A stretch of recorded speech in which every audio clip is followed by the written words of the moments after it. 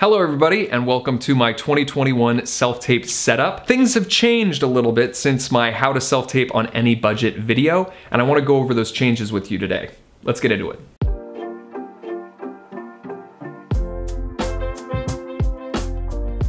Alrighty, so first of all, this is a sequel video to my how to self-tape on any budget video. So if you have any questions about like what tripod I'm using, what lights I'm using, microphone, my backdrops here, it's all in that video. I will talk to you like you've seen that video. Today we're talking about lighting changes, microphone changes, color correction, and shooting settings. So again, a little bit more advanced stuff. I'm already gonna assume that you have a self-tape setup at this point. So there are three key differences this year. First of which is I'm using a boom mic. Now this is super important because it gets the sound a lot better on those self-tapes. It's actually, the mic is like, honestly about 6 inches above my head. You won't see it in the frame, but the sound quality is amazing. Hi, my name is Westwater. I'm 6 feet tall. I'm based out of Los Angeles, California, which is where I am currently, and I'm reading for the role of... Now, another thing that I've changed is I've started using my big fancy camera every single time. I use a 24 to 105 millimeter lens. That way we can zoom in for all those full body slates and then get into a nice tighter shot. Because I know some of you guys have asked me questions about what kind of lenses I'm using. So again, variable zoom, very important. And another thing is I'm shooting flat, and that's something you don't need a fancy camera to do. All right, so let me stop you right there, past Will.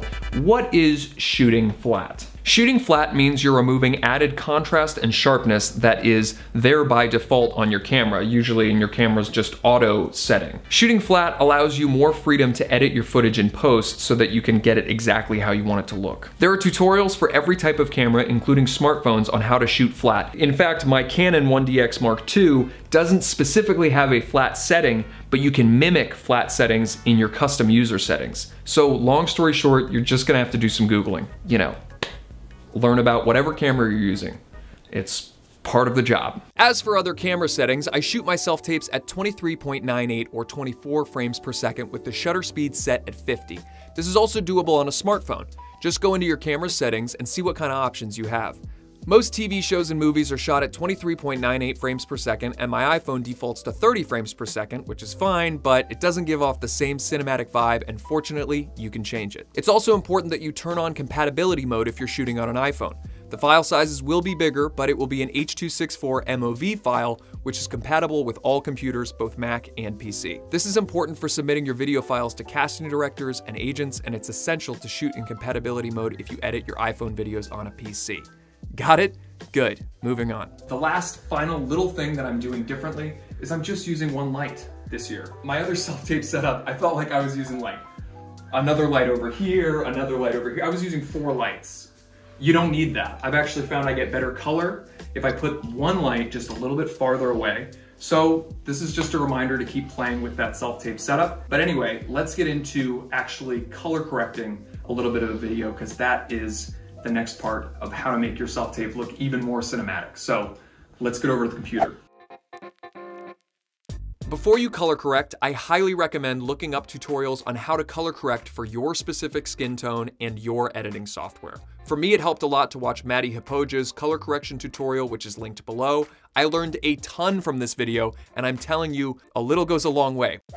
All right, so here's my footage in flat. After I put my title card and the edits of the slate and the scene, I put an adjustment layer on top of my footage.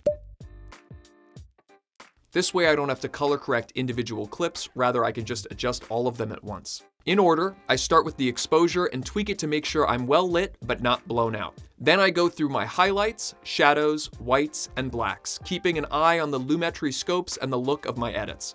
After the lighting is done, we move on to color. Because I shoot flat, I have to up the contrast and the saturation so it doesn't look dull. Then after that, I go into color-specific tweaks. For me, I'm often quite red in the face, and the hue versus hue adjustment is perfect for that. Using the eyedropper tool, I sample a piece of my red face and adjust along the hue to a more natural color. A little goes a long way, folks. Once that's done, I export to H.264 using a bitrate of about 20 megabytes per second, and I'm good to go. A better looking self-tape done in minutes. Alrighty, thank you so much for watching. If you like this video, give it a thumbs up and subscribe, and feel free to follow me on Instagram if that's something that you're into. Your self-tape will evolve through time. So just keep messing around with it, try new things, and you just might be surprised at what you find. I hope this helps. Break legs.